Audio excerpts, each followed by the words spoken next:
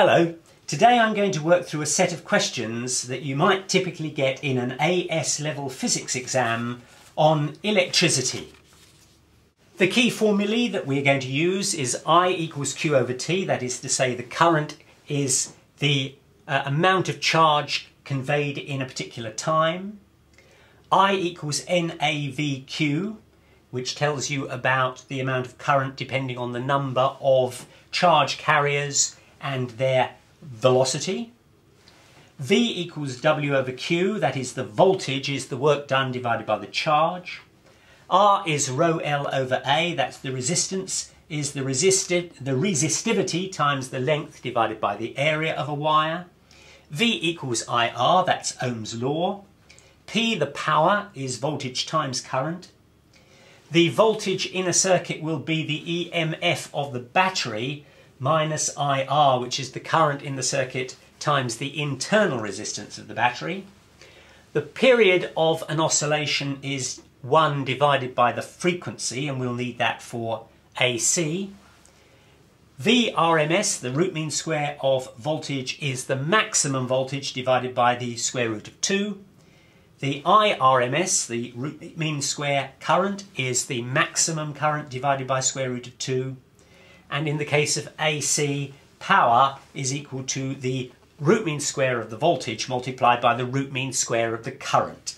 Question 1. A battery supplies 5,400 coulombs in 15 minutes. What is the average current? So here we need the formula that I is equal to Q over T. Q is the charge in coulombs, T is the time in seconds. And that is going to be 5,400, because we said it was 5,400 coulombs, divided by 15 minutes. Well, 15 minutes in seconds is 900 seconds, and that gives you a current of 6 amps. Question 2, we are asked to find the drift velocity of electrons flowing through a copper wire, and the information we are given is that copper has 10 to the 29 free electrons per cubic metre. We know that the cross-sectional area of the wire is 6 times 10 to the minus 6 metres. The current flowing through the wire is 10 amps, and the charge on an electron is 1.6 times 10 to the minus 19 coulombs. The formula we're going to need is the one that says that the current is equal to the number of charge carriers times the cross-sectional area times the drift velocity times the charge on each carrier. And that means that V, which is the drift velocity that we need to find, is going to be I divided by NAQ. Well, we know that the current is 10 amps. We know that the number of free electrons is 10 to the 29 per cubic metre. We know that the area is 6 times 10 to the minus 6. And we know that the charge on the electron is 1.6 times 10 to the minus 19. And in circumstances like this, the most difficult thing is to keep track of all the 10 to the minus 6s and 10 to the minus 19s. But if I've got it right, that should be 1.04 times 10 to the minus 4 meters per second. So in fact, the drift velocity of electrons through the copper wire is very, very slow. It is something of the order of 1 millimeter per second. Question 3. We have a 10-volt motor, and we are asked what is the charge that will be required if that motor is to do 100 joules of work. For this we need the formula that voltage is work done divided by the charge, and that gives us that work is equal to the voltage times the charge, and the voltage is 10, and we say that we want 100 joules of work, and we want to know what is the charge, and obviously the charge Q is going to be 10. 10 times 10 is 100. So we need 10 coulombs of charge for a 10 volt motor to be able to do 100 joules worth of work. Now the second part of the question is, suppose that motor engine is only 80% efficient. What charge do you now need? And the answer is that the charge will be the 10 volts divided by the 10 coulombs, which was the answer we got here, divided by 0.8 because it's only 80% efficient. And that gives you 12.5 coulombs. You need a higher charge if there's a lower efficiency because some of the work is wasted. That's the whole point about efficiency. If it's less than 100%, you lose energy.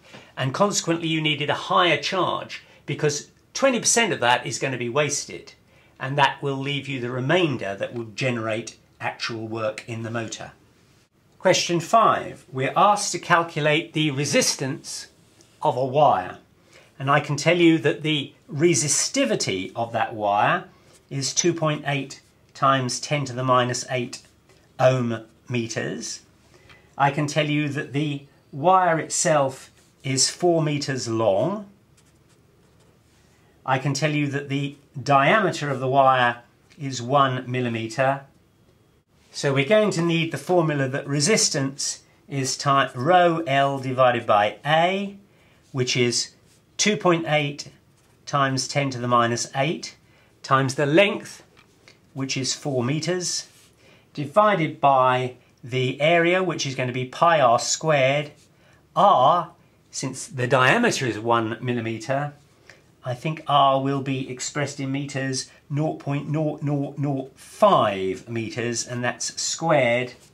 And that should give you a resistance of 1.78 times 10 to the minus 1 ohms. The second part of the question is, what happens if that wire is cooled below the transition temperature for copper, which is 1.2 degree Kelvin? What happens if it goes below that temperature? The answer is the resistance will fall to 0 because once anything falls below its transition temperature, it becomes a superconductor. Its resistance is 0. A current would flow in that wire forever. Question 5. An experiment is done which generates the following results. Across a resistor, a voltage is measured. When the voltage is 2 volts, the current is 3.33 times 10 to the minus 3. When the voltage is 7 volts, the current is 11.66 times 10 to the minus 3 amps. And when the voltage is 13 volts, the current is 21.66 times 10 to the minus 3 amps. And what we want to know is, what is the resistance and does it obey Ohm's law? Well, first we better check to see if it obeys Ohm's law. And of course we know Ohm's law says that V equals IR, where R is a constant. Consequently, if we do V over I, that will give us resistance. And if you take V divided by I in each of these cases, you should get the same value. And in fact, you do. In each case, you get a value of 600 ohms. And therefore, that particular substance is obeying Ohm's law. Question 6. We have an electric fan heater which is plugged into the mains, which in this country is 230 volts. The electric fan heater consists of 2 parts, the actual heater itself and the motor that drives the fan. I can tell you that the heater is rated at 920 watts and that the motor has a resistance of 200 ohms. And we are asked to identify 4 things. Firstly, what is the current flowing through the motor? Secondly, what is the power in the motor? Thirdly, what is the total power of the entire unit? And fourthly, what is the energy in kilowatt hours in 15 minutes of use of this fan heater? First question, what is the current through the motor? Well, we're going to use Ohm's law, V equals IR, which means that I through the motor is equal to V over R. The voltage across the motor is 230 volts. And the resistance, we've been told, is 200 ohms. And that means that the total current going through the motor is 1.15 amps. The power of the motor is the second thing that we're asked. And power is voltage times current. The voltage is 230 volts.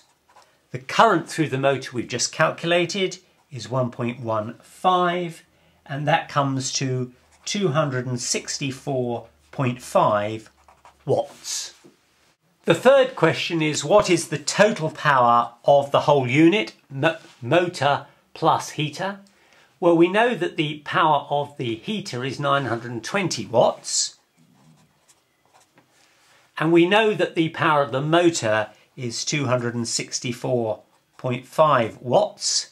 And that gives us a total of 1184.5 watts, which is very roughly 1.2 kilowatts. And then finally we're asked, what is the energy in kilowatt hours in 15 minutes? And energy is power times time. The power, we said, let's just use this simple approximation here, is 1.2 kilowatts. The time was 15 minutes, which is a quarter of an hour. We want it in kilowatt hours, so kilowatts and hours. And that, of course, is going to be 0.3 kilowatt hours. Question 7. A 12-volt car battery delivers a very high current to a starter motor. This is the starter motor. It's a 12-volt battery and it's going to deliver a current of 60 amps.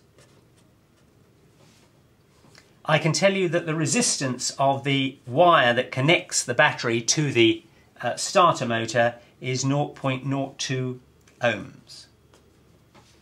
And the question we are asked is, what is the energy that is used to start the car, and what is the energy that's wasted in the wires?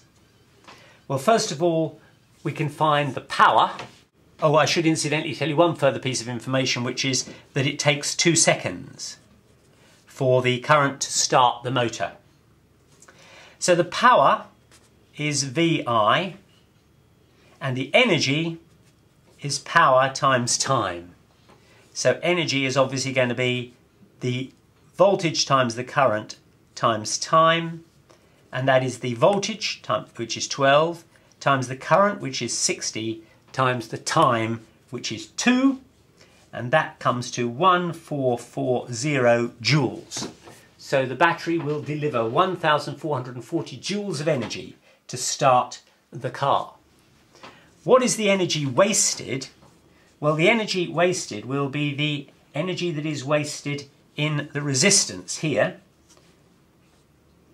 and that's going to be, energy is VIT, but you can also write VI as I squared R times T.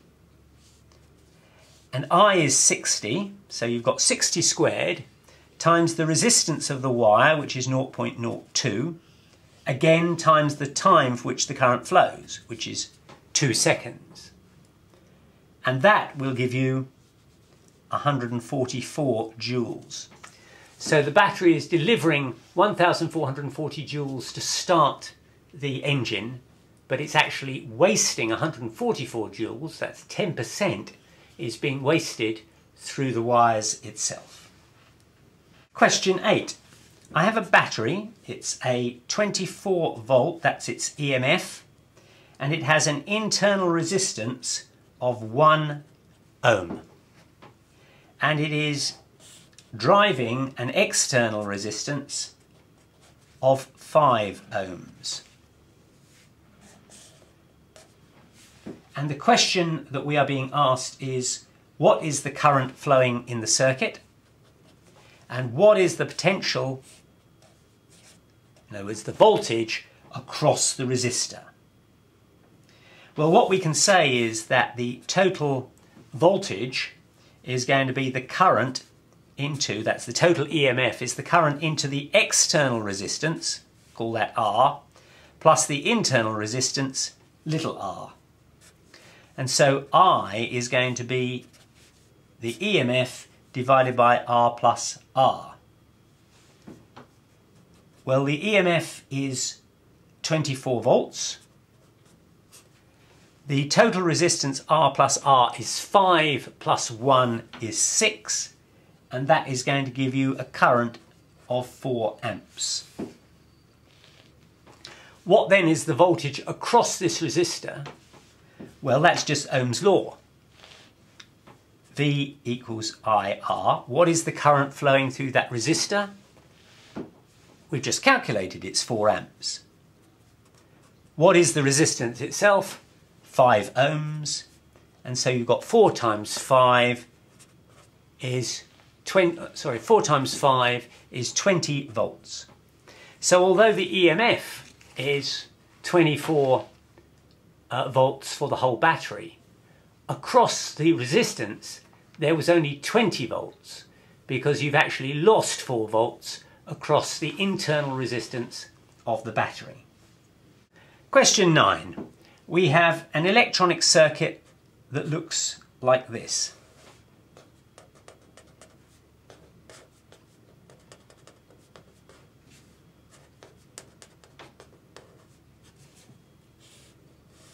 Three resistances. The values of the resistances are 6 ohms, 3 ohms and 4 ohms. And the question is, what is the current that flows here? We'll call that I1. What is the current that flows here? We'll call that I2. And what is the current that flows here? We'll call that I3. So what are those three currents if we have a 12 volt battery driving through those resistance arrangements? Well, the first thing we have to do is to find out what the effective resistance is of these two resistors in parallel. And you'll remember that the formula for that is that 1 over R effective is equal to 1 over 6 plus 1 over 3.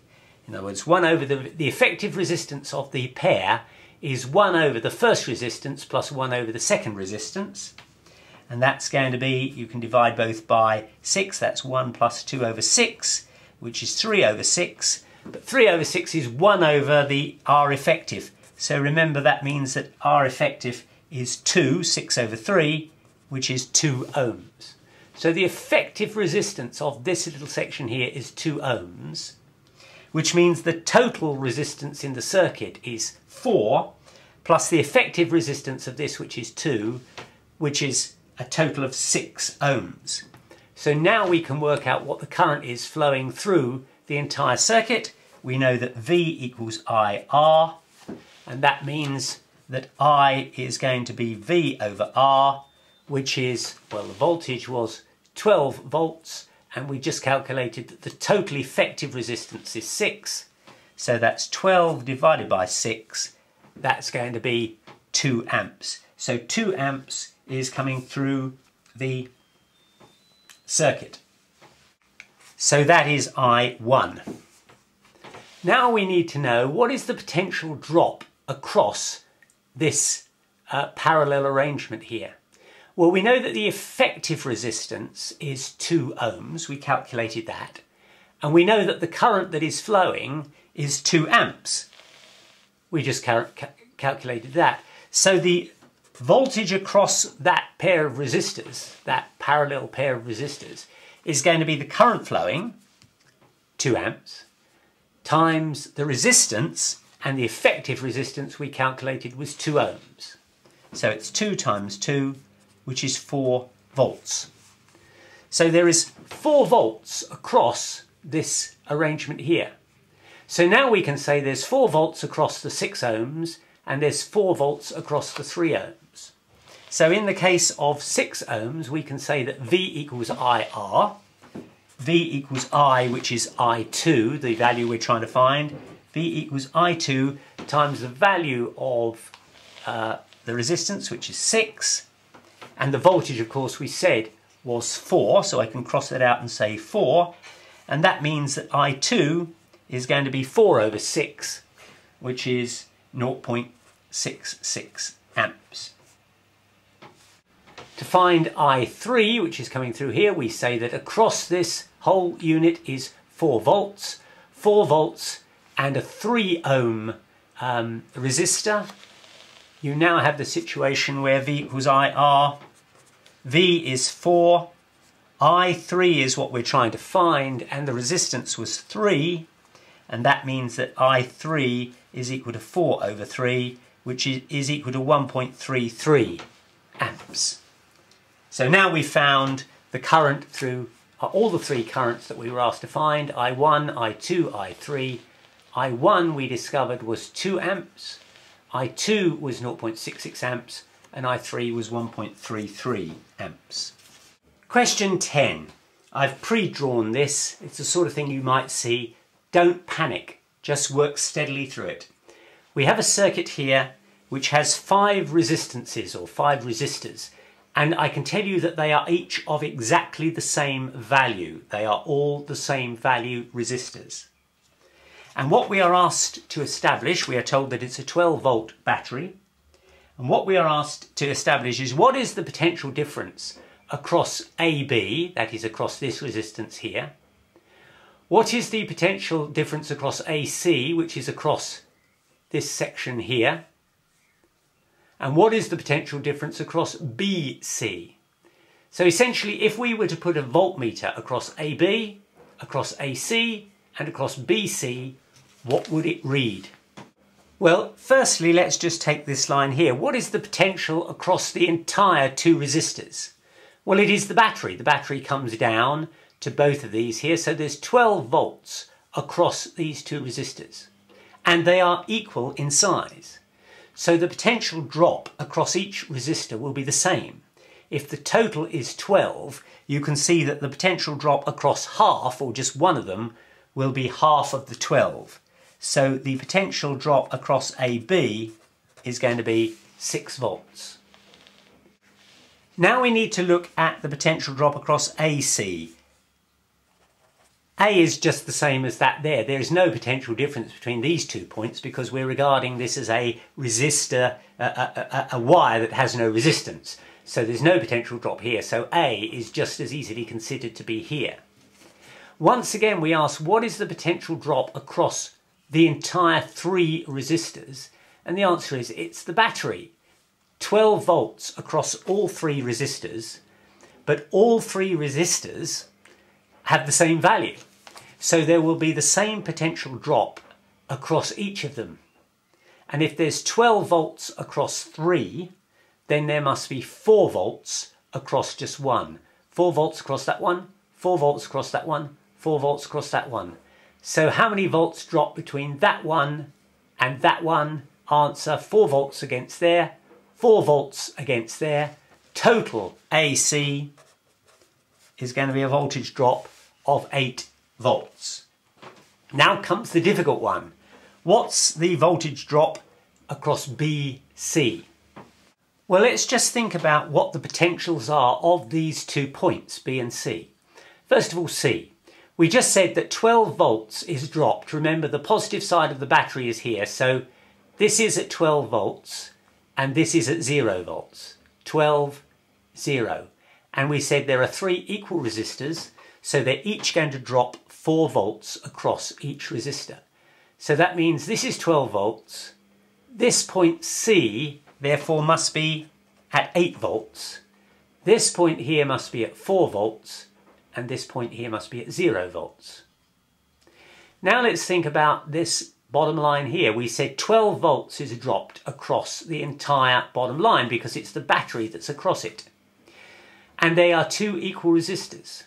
So there's 12 volts being dropped across the whole thing, which means there will be 6 volts dropped across each resistor. So this point is at 12 volts, this point is at 6 volts, this point is at 0 volts. So point B is at 6 volts. Now look, it's easy. This point is at 8 volts, this point is at 6 volts. Consequently, the difference between the two is 2 volts. Question 11. First part, once again I've drawn the diagram. We have a 12 volt battery. It is going through a 30 ohm resistor, a 50 ohm resistor, a 10 ohm resistor, and these terminals are, as it were, open. They're not connected to anything yet. They will be, but for the first part of the question, they are not. And we are simply asked, what is the potential difference across AB? In other words, if you were to put a voltmeter across A and B, what would its reading be?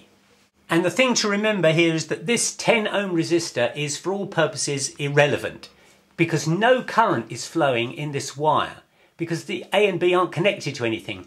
The only current that flows is the current that's flowing across here. So when you measure the potential difference across AB, you're essentially just measuring the potential difference across this resistance here. And what we can say is that is Ohm's law, of course, V equals IR. For this circuit here, because no current flows here, for this circuit here, we've got voltage is 12 volts, and that equals the current that flows in this circuit times the total resistance, which is 80. And that means, ignore the piece of paper here, I made a mistake when I was doing the calculation, so I thought I'd better start again, that the current is 12 over 80. We're not actually asked to identify what the current is, so I'm not going to waste time calculating that, because all I now need to say is that the potential difference across here, which is the potential difference across the 50 ohms, is simply going to be Ohm's law, V equals IR. So V across AB is equal to I, which is 12 over 80, times the resistance, which is 50. And that, I think, if you calculate it, will be 7.5 volts. Now we come to the second part of the question. We're told that we're going to put a 40 ohm resistance across AB. A 40 ohm resistance is now going to be put across AB. So now a current will flow in this part of the circuit because it's joined up. 40 ohm resistance. Question is, what is the current that flows through the resistance of 40 ohms across AB? Oh, that starts to get a bit more complicated, doesn't it? Well, let's just think about it. We've got a circuit which has got 30 ohms in it, and then we've got essentially a parallel set of resistances. We've got 50 ohms here, and then we've got 10 plus 40, which is 50 ohms in parallel. So this section here really can be thought of as a 50 ohm resistance here and a 50 ohm resistance in parallel here. And the current is therefore flowing down through the 50 ohm resistance here and through the effective 50 ohm resistance here. What is the effective resistance of two resistors in parallel? Well, 1 over R effective is equal to 1 over 50 plus 1 over 50, which of course is 2 over 50, which means that R effective of this little section here is going to be 25 ohms. So now you can say that this entire circuit, which includes a 40 ohm resistance here, is made up of a 30 ohm resistor here and an effective resistance of 25 ohms. So it effectively reduces to 30 ohms and 25 ohms, which is the effective resistance of the three resistors, the 50, the 10 and the 40 across here. And that is being driven by a battery of 12 volts, because that's what we used up here. So now what is the current through that entire circuit? The current is going to be V over R, which is 12 over the total resistance, which is 55.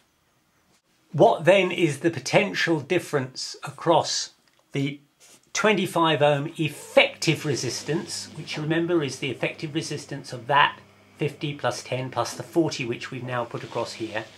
What is the potential difference across here? Well, that is going to be, again, V equals IR. We know what the current is, and we know what the resistance is, so the potential difference is going to be the current, 12 over 55, times the resistance, which is 25. And that's going to equal 5.54 volts. So the potential drop across just that section is 5.54 volts. But remember, there isn't a single resistance here of 25 ohms. As we've constantly said, that is made up of a resistance of 50 ohms, a resistance of 10 ohms, and a resistance of 40 ohms. That's what that 25 ohm resistance really is. And what we're saying is that across that whole thing, there is a potential drop of 5.45 volts. The 10 and the 40 are in parallel to the 50. Remember, the circuit goes like this. So 10 and 40 are in parallel to 50. So there's 5.45 volts across this 50, and there's 5.45 volts across these two resistors, 10 and 40. So what is the resistance across just the 40 ohms? Well, it's going to be 40/50ths of this voltage here, because 5.45 volts goes across the lot. And so the voltage across the 40 ohms is going to be equal to, the voltage across the 40 ohms is going to be 40/50ths or 4/5 of 5.45 volts, which is 4.36 volts. So the voltage going through across the 40 ohm resistor is 4.36 volts. And now we can finally do what we were asked to do, which is to find the current through the 40 ohm resistor. The current through the 40 ohm resistor is the voltage divided by the resistance. The voltage we just found across the 40 ohm resistor is 4.36, divided by the resistance, which is 40, and that will give you a current through the 40 ohm resistor of 0.11 amps. Then the final question, question 12, revolves around alternating current. We are told that there is an alternating current with a frequency of 50 hertz. Its peak voltage is 4 volts. And we're going to use a CRO, a cathode ray oscilloscope, and we're going to have the settings on this that the time base, which is the horizontal value, is going to be set at 4 milliseconds per centimetre, and the voltage base, which is going to be the vertical measurement, is going to be set at 1 volt per centimetre. And you are asked what the shape of the alternating current will look like on the cathode ray oscilloscope. So let's just get the measurements. Each of these is a centimetre on the CRO screen. And along the x-axis, we've been told that that's the time base. So that's 4 milliseconds per centimetre. So every one of those divisions is 4 milliseconds. As far as the vertical is concerned, 1 volt per centimetre. So every one of these is a volt. So we can see that since the peak voltage is 4 volts and it's an alternating current, we're going to get 1, 2, 3, 4. 4 divisions up is going to be where the peak voltage is, and similarly 1, 2, 3, 4. 4 below is where the peak voltage is going to be, because it's going to be an alternating current, so it's going to peak between +4 and -4 volts. But what about the time axis? Well, we know the frequency is 50 hertz, and we know that the period is equal to 1 over f. That is to say, the time for one wavelength is 1 over f, which is 1 over 50, which is 0.02 seconds. And that equals 20 milliseconds. And I told you that the time base was going to be at 4 milliseconds per centimetre. So every one of those is 4 milliseconds, but the complete wavelength will take 20 milliseconds. So we will need 5, 1, 2, 3, 4, 5 for a complete wave. And that's a wave that will look like this. Whoops, needs to go down to there.